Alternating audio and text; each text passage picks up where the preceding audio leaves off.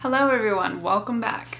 Today we're going to talk about fatigue and autoimmunity. So this type of fatigue is fatigue that you can't fix with rest. It is what it is. Before we get started, I want to mention my Patreon account again. I just started this and it's just a way to help support creators that you love. It's a monthly subscription and it's a way for me to connect with you.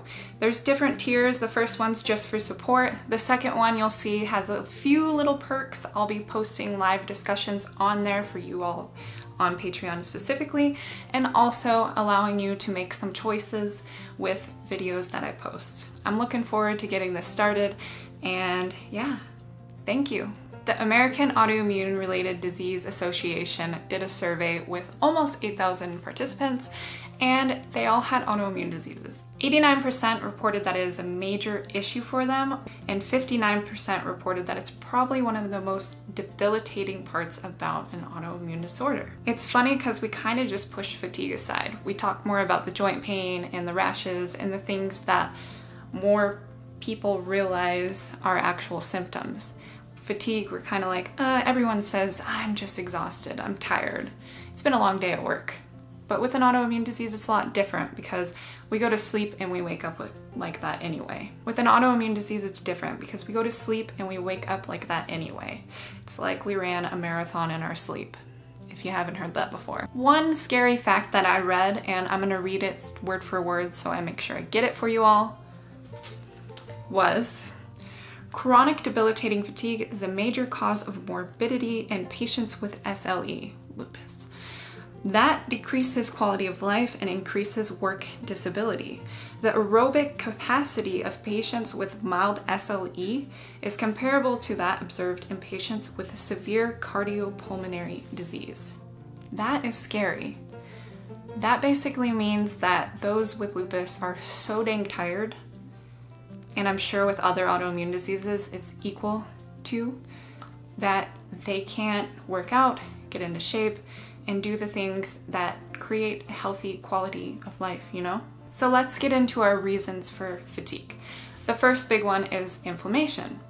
Of course, our bodies are being attacked constantly, and it's not just causing the joint pain, but overall it's causing fatigue in our body, making us tired all the time. Our body is constantly overworking, trying to fight off our own tissues.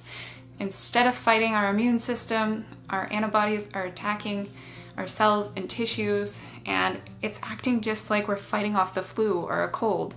That's why our bodies are so dang tired, because we're constantly fighting off that foreign invader that is our body. They found that in people with autoimmune disorders, they had an increased pro-inflammatory cytokines within the bloodstream. A way to check this would be to check your different inflammatory markers, one of them being sedimentation rate. That'll keep track and show you how high or low the inflammation is in your body. Another reason for fatigue could be anemia.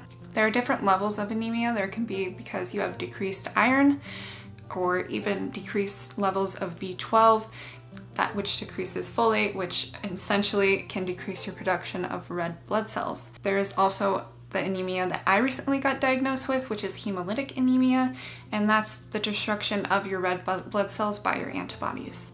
So, anemia, yeah, less blood, it's gonna make you tired. Less oxygen, you know, makes sense. Another reason for fatigue, stress. If you're stressed out, of course, I feel like anyone's gonna get tired and worn down. So it's important to try to eliminate that in your life. And the last one I have on here is anxiety and depression. So a lot of people with lupus and other autoimmune diseases will develop anxiety or depression. I think the stat's like 50% or something. Those are two things that are exhausting on their own. So adding that with an autoimmune disease, it's gonna cause you some fatigue. So how can you improve your fatigue? Basically, it's not just gonna go away, but the best thing you can do is make sure you're on a good treatment plan with your doctor or specialist and treat the condition. There are some supplements that they said in the article that I read that are helpful as well. I will link that article down below. These supplements included, I don't know how to say this first one, but I'll put it up here. This one, coenzyme 10, turmeric, and omega-3s were all listed on there.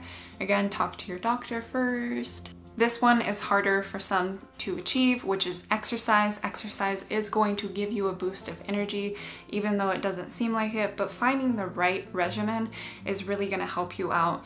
I don't mean go out there and run 2 miles. I mean, start with walking, stretching, light yoga.